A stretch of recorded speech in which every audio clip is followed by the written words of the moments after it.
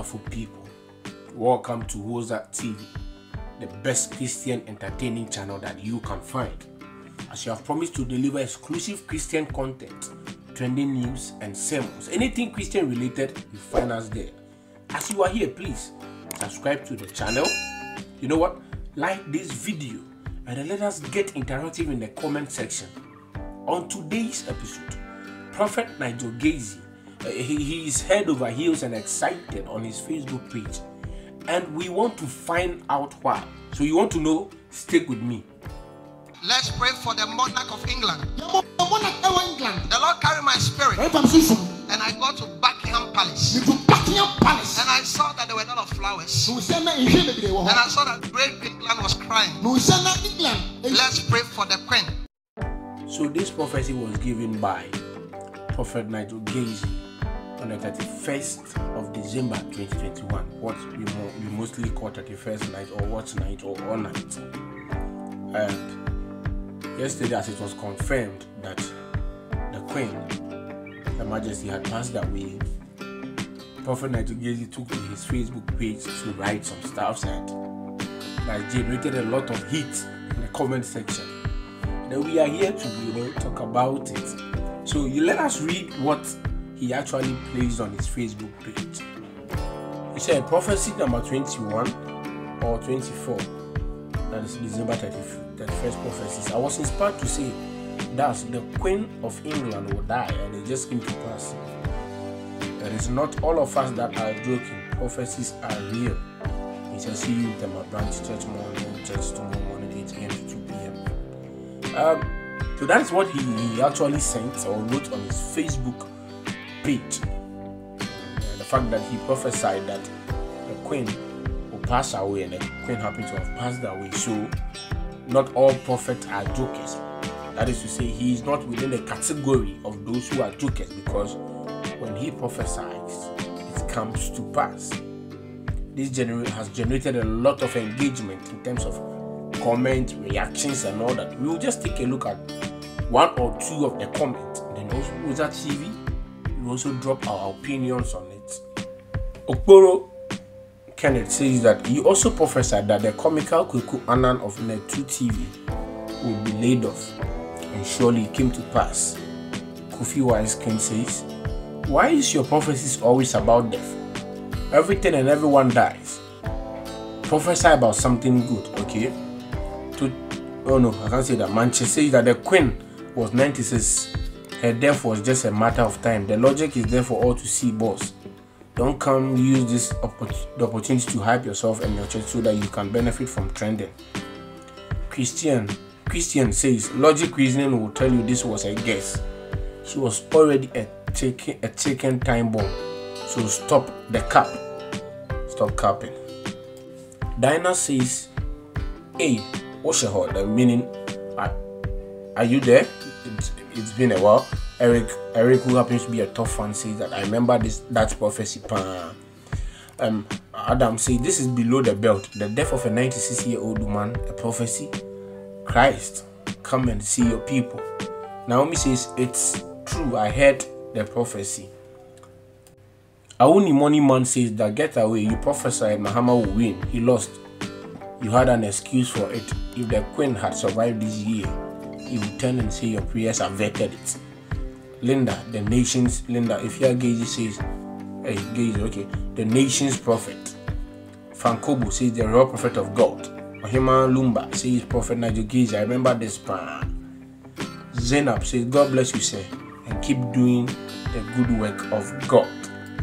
Abdallah says that yes, I remember that prophecy. You are a true man of God. We are still waiting for Ghana's own. Someone asked, Lord, Ghana own how? He says that one there, it's in my head. The stealing is too much.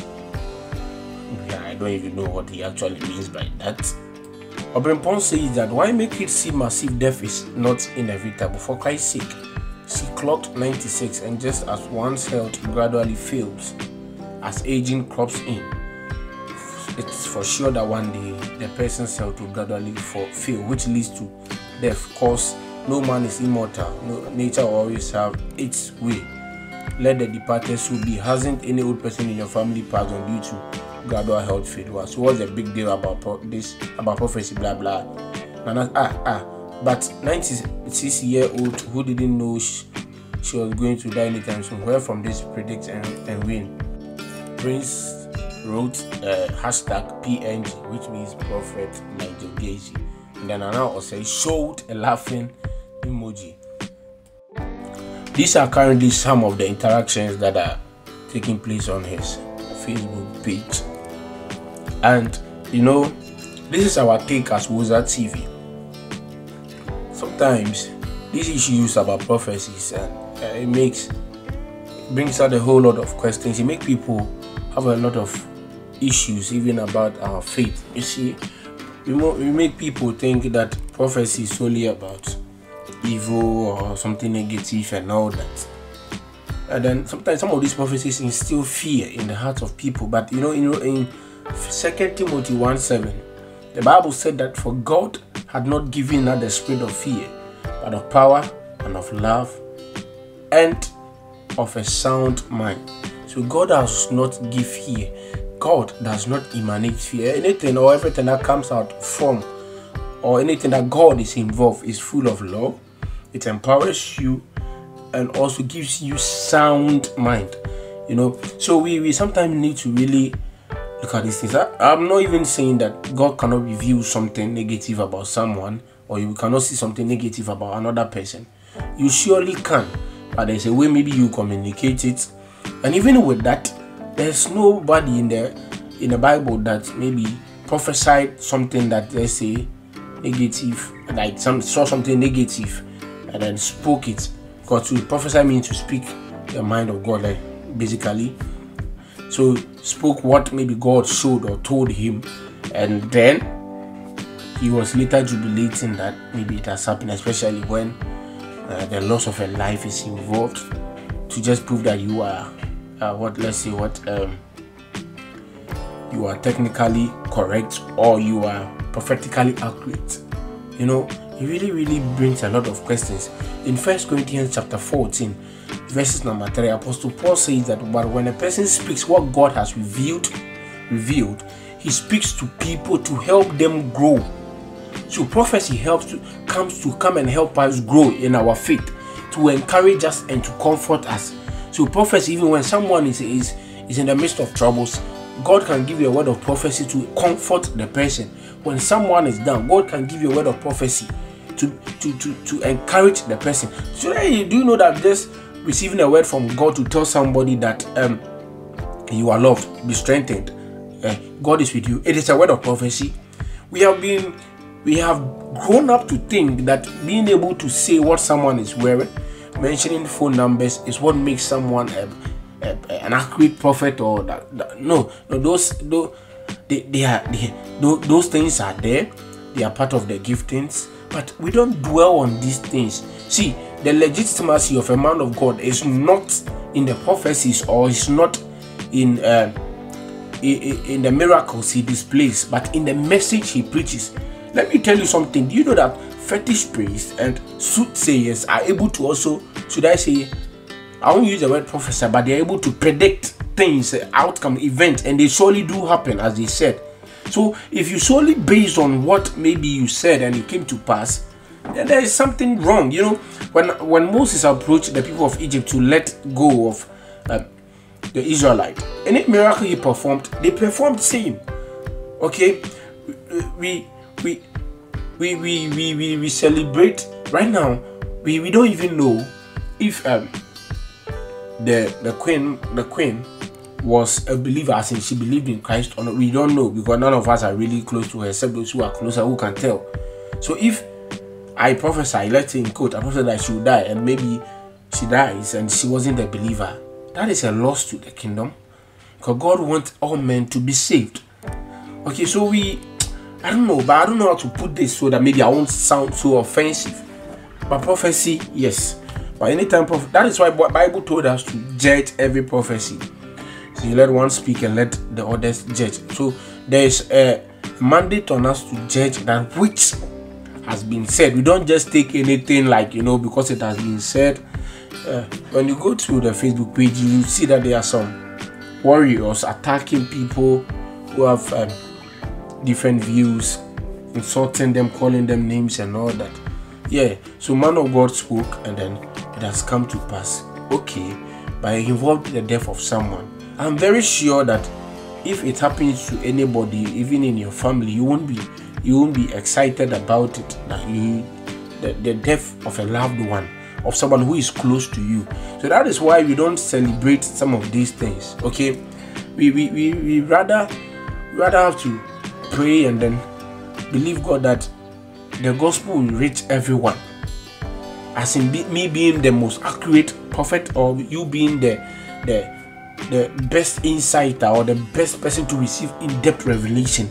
It doesn't matter if at the end of it all, men are not coming to knowledge and men are not getting saved. Okay, but just like Apostle Paul said in 1 Corinthians, you know what prophecy comes to do. So if I come to you and I speak a word to you, and the word I spoke, you measure it to scripture, and then you don't see any of these three traits in it to encourage. It comes to encourage you, to help you grow in your faith, and to comfort you where necessary. And there's a question mark. Okay, even in the New Testament, you realize that a prophet came to Paul and illustrated that this is what is going to happen to the person that is Paul, going to this particular place. But they didn't take any sort of pride, it has happened. No. Our pride is in the message we preach, because the gospel is the power of God unto salvation. That is where our joy and our sort of excitement comes from. Our excitement is not in operating in the gift or manifesting in the gifts, or working miracles. No. Our excitement, our joy is that God has saved us and has given us a mission to speak that same message to others for them to be saved, or to bring men to knowledge. It's one thing to be saved, it's another thing to come to knowledge. And to come to knowledge, you need teachings. We live in the days that when a man of God is diligent in teaching, most people or most believers in quote will be tagging the person as not powerful, because he gives sound teaching, because they are not they have itchy ears. They want to see some things to reach you. If you want to know how powerful a man of God is, look at the message he preaches. It is the message. The power is in the message. The power we speak, the power is in the word. So the words we speak, they are power. Okay, so we speak the word, we preach Christ. That Christ is the power. So we preach Christ. That is what defines who the man of God is, not what he has done. Fetish producing.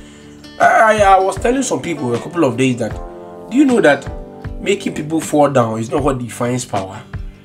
Because sometimes you go to some of these herbalists and fetish, they can even use some herbs and stuff on you, and you fall, like someone will say, like you're under the anointing. That is what happens. So please, let us be very diligent in our Christian faith. Let us celebrate people coming to knowledge. We have lost track in the sense that we celebrate people buying or gaining material stuff, and then when people come to the gospel, become believers, we don't even celebrate them. We don't even celebrate it because we see no pride in that. We rather want people to say, I bought a car, I did this. No, church. Our Jesus died to save men.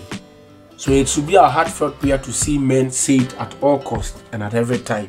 This is the little that we can say in regards to this video. We will end it here.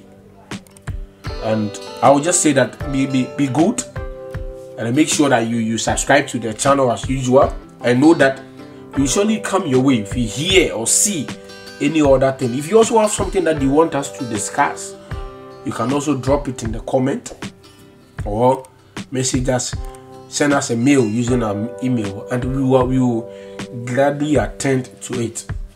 God bless you.